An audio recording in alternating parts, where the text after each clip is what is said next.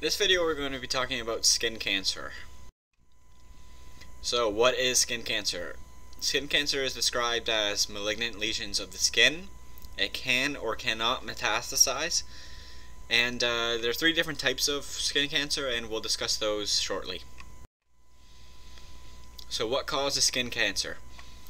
There are many things that cause skin cancer, but the primary one is overexposure to the sun. Different causes include chronic skin damage, which includes repeated injury or irritation. Genetic predisposition can also play a factor. Being over the age of 60, being light-skinned, extensive exposure to chemical carcinogens, as well as working outside gives you increased risk of skin cancer.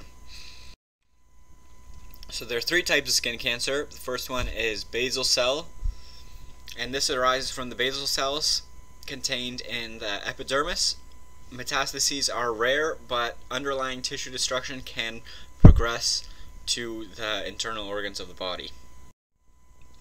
The second type of skin cancer is squamous cell, and squamous cell skin cancer is a tumor of the epidermal keratinocytes, and this type of skin cancer is known for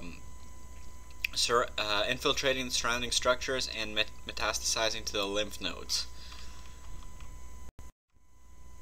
The third type of skin cancer is melanoma. Melanoma can occur at any place on the body. However, places such as birthmarks or new moles are of particular concern. It's highly metastatic, so it can spread throughout the body, and parts of the body that it spreads to most are the brain, lungs, bone, and liver. And the survivability of melanoma depends on how early it was diagnosed. Assessment for skin cancer, particularly melanoma, can be done as easy as ABCDE. So if you remember this acronym, that will help you out for your NCLEX.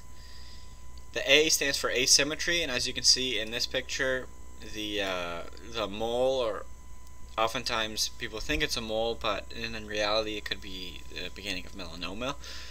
But as you can see, this skin mole is not symmetrical in any way. The second one is border irregularity, so you can see the jagged, kind of faded edges. It's not a specifically defined mole.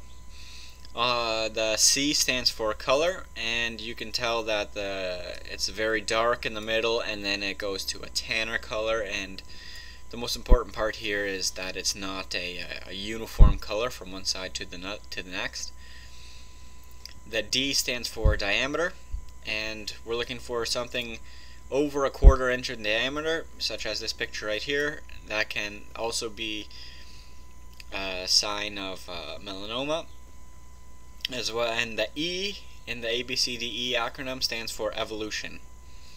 And evolution is basically the changing of a mole over time. So as you can see in this picture, it progresses, gets bigger over time.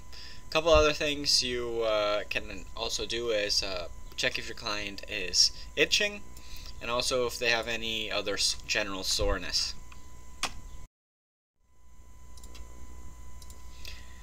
When a nurse has a patient that has skin cancer, there are a few more interventions that they can do.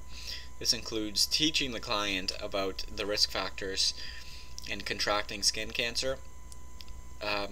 Another one is to instruct the client to perform total body skin assessments monthly, and make sure you tell them to keep track of any new moles, any changing moles, and they can even follow the ABCDE rule we discussed previously.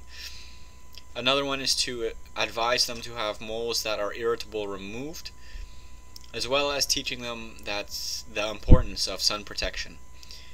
And important fact is that the sun is most powerful between 10 a.m. and 4 p.m.